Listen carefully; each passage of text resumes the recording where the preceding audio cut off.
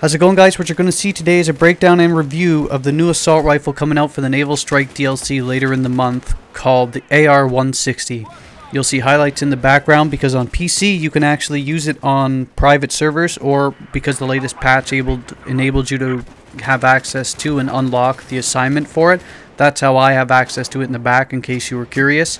But of course, for all of my reviews, what you'll see is a breakdown of the maximum ranges of success for the gun, all of the Synthic stats, everything you can conceive pro and con wise about the rifle, what you should learn, what you should know, and everything of the sort. So let's get started.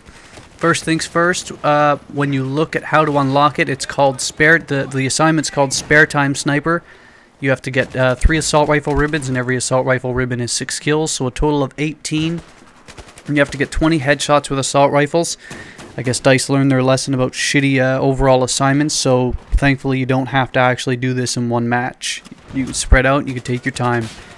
The other thing too, it fires a 5.56 by 45 round. It holds 30 rounds in the magazine plus 1 in the chamber for 31, and it has a 700 fire rate per minute.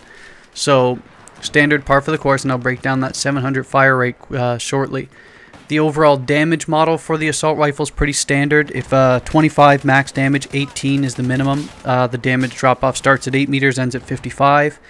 When you break down the velocity, the bullet velocity fires 650 meters per second, which is quite high. 340 meters per second when suppressed, so it's kind of quite slow there. The reload time is 3.15 seconds when completely empty, 2 when there's a round left in the chamber.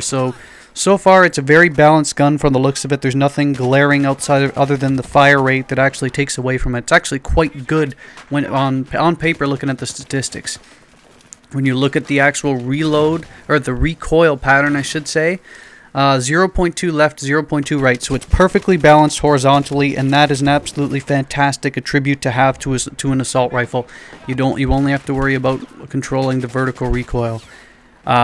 Which isn't much, by the way. And if you look at the actual vertical and horizontal breakdown in terms of recoil, it's almost a carbon copy of the Scar H. So if you're a fan of the Scar H like I am, and I will be putting out a review for that shortly as well, you'll enjoy this gun as well.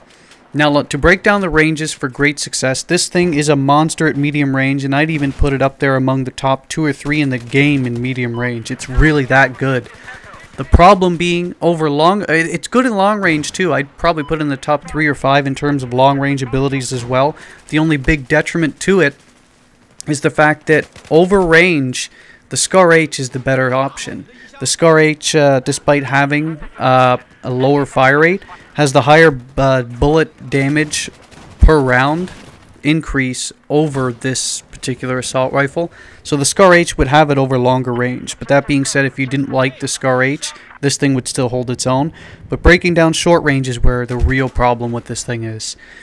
The AEK, the FAMAS, the L85, and a whole bunch of the other ones would, assuming the perfect scenario of 2 guys seeing each other, drawing their sights, and firing at the exact same conceivable time against each other, those are, even if you're and they're dead even shots, assuming there's like you're both hitting the chest, one isn't hitting the head another, you will be at a disadvantage versus a ton of other rifles. And that's only including the assault rifles. I'm not even including shotguns, I'm not including LMGs, I'm not including PDWs. So you're at a disadvantage there. Short range is not for this assault rifle. You want medium and long range for success, and that's the biggest drawback to it. Now, to break down what I would use on this thing, Coyote sight or the red dot sight would be my favorite. Your preference is there. That's more subjective. My accessories, the laser sight for those hip fire situations in shorter range. Now, the muzzle brake, because it's basically a straight vertical recoil on this thing, you can use the muzzle brake for tap and burst firing because it'll decrease muzzle climb by 25%. Compensator, you don't need it all because it has no horizontal vertical recoil at all. You can use the flash hider. Personally, right now, I'm just using the muzzle brake, and when I unlock it, I'll be using the suppressor for flanks, so that's great there. And in terms of the underbarrel, you can use the angled grip for the first shot recoil improvement. Makes this thing an absolute laser beam. Or if you like firing on the run or on the move a lot, to decrease the hip fire penalty, you can use the ergonomic grip by 50%. Overall, I would say, like I said, this thing is a monster at medium, good over long, terrible in short, and you should plan the maps and what you're going to be doing based on that accordingly. I would overall consider it a very good gun, however, and if you're a good shot at medium and long range, this would compete with the L85 and other ones as well. Hope you enjoyed. See you later.